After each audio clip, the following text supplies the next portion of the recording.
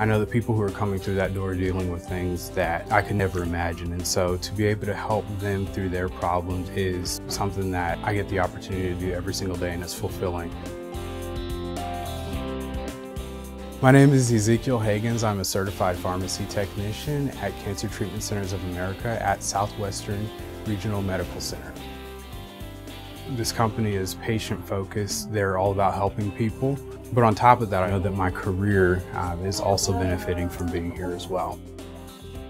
Cancer Treatment Centers of America, care that never quits.